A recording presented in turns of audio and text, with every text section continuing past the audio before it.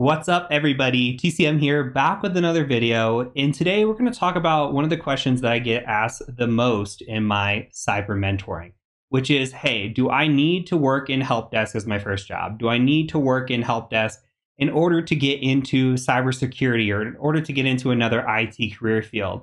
And I think there's a lot of bad advice about this given on the internet. So we're going to cover my take on it and hopefully it'll answer the question for a lot of you that are watching and they're looking to get into the field as well. So as always, please consider hitting the like button, subscribing to the channel, all that fun jazz, hitting the bell. As you can see, over here, as you can see, we've got our 100,000 subscriber plaque up. I've got a blank spot for the million. We'll get there someday. Really looking forward to it. And you help drive the channel. So please do consider hitting that subscribe button. It takes 1 second of your time. So with that out of the way, let's talk about this topic. Now I'm going to pull this up here.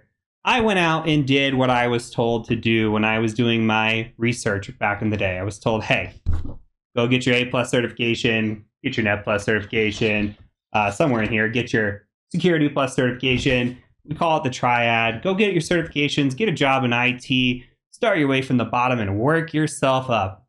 Okay, that is what I consider, in my opinion, the get off my lawn mentality. That is the old school mentality. That is the way that things were done previously. However, it is not necessarily the case anymore. In my opinion, I don't think you need to do all that, though I still think that help desk is a very important role and a very important job. So let me break down my pros and cons for you and why I say all these things. Now, I am a traditionalist in the sense that I went through the traditional path. I worked on a help desk. Once I was finished with my help desk, got some fancy certifications, I went on and became a network engineer. Once I was a network engineer, got some more fancy certifications, I went on and became a pen tester. Eventually, I opened my own business, and here we are. Now, that path for me was fantastic. I was working as an accountant. I was making $55,000 a year, and I hated my life. If you've been watching the channel, you know this story. I decided, hey, I'm going to take a pay cut. I'm going to go work in IT, which is something I loved. And I'm going to find a job on the help desk. And I did that. I went and took a job for $41,000 a year starting out, busted my ass, got some certifications, and worked my way up. Now, that's not something that everybody can do. When I went and worked for help desk, it was one of the best experiences of my life. Now, I worked for what's called a managed service provider, or an MSP. And what that is really that means that they have a bunch of clients that they cater to. They are externally facing when it comes to their help desk. And MSPs get a lot of bad rep, and that's fine. I think that MSPs are just okay, but the experience that came with it was fantastic. Because I worked for an MSP, I got to see all different kinds of client types. I went and worked at doctor's offices, at construction offices, at everything that you can imagine. And I saw different infrastructure, different tech. I had different tickets every day. It wasn't just the same boring thing. Now, I've got a friend who works at a help desk for an internal company. We'll give an example as a hospital. Works at a hospital, and we'll say, hey, this hospital has the same tech. They're pretty much on the same software, same operating system, same everything else. It's the same thing at work every day. He's actually just limited to a few certain applications. So his help desk experience is really, really limited because he's internal. So he's eventually going to know everything that he needs to know about fixing those applications, where if you work for an MSP, you get a lot more experience. So that was my experience. I loved it. I went through the traditionalist route, used that to scale up, to level up to my next position, and did it that way. And that was okay for me. But that's not okay for everybody. And the big thing here is everybody has a different path. Now, I'll give you another example. The red team lead that works for TCM Security, his name is Joe Helly. Some of you know him as the mayor. He never worked a day in his life in IT before he started as a pen tester. His first job in the IT and cybersecurity world was as a pen tester. Think about that. Now, Joe will be the first to tell you that he really had to work hard. He had to make a lot of sacrifices. He went to school. He worked on his bachelor's degree. In that time, he was also getting certifications. He was also working on networking with other people. He did not get to see his family very often. He did not get to see his wife, his kids. It put some strain on his home life. However, that was his path. That was his choice, and he made it. Now, this path for people is different for everybody. There should be a pros and cons list that you put up and you write down for yourself. You should say, hey, what if I'm coming from another field? Do I need that help desk experience? Maybe. What if you're working a field right now where you're making $60,000 a year or 70 or 80 or 90 or whatever it might be?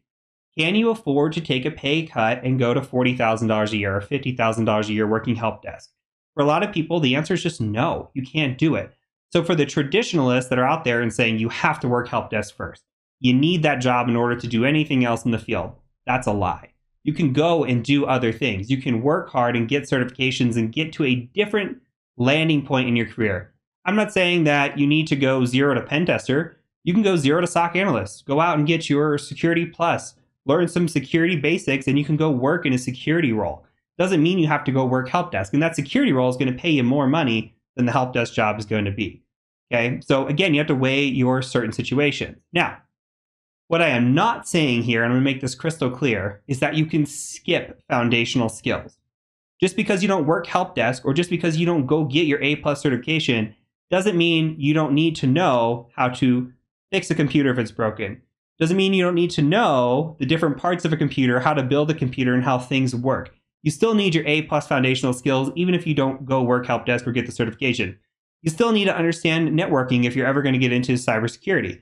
You need to understand the OSI model, what different ports there are, how to layer security on top of that. You can't skip foundational skills. You can skip foundational jobs. Now, overall, if you work in help desk, is it going to make your path easier? Yeah.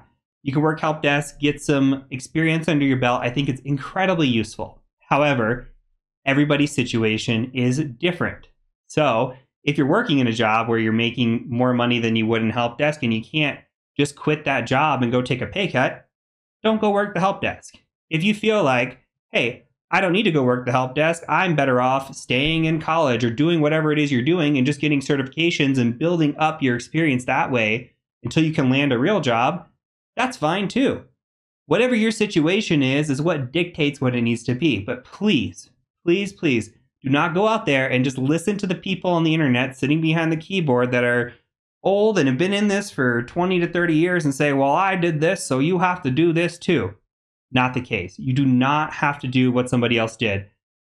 Run your own race, take your own path, and you'll be fine in this industry. I promise you. Don't worry about what other people are doing. Worry about what you can do and what's best for your situation.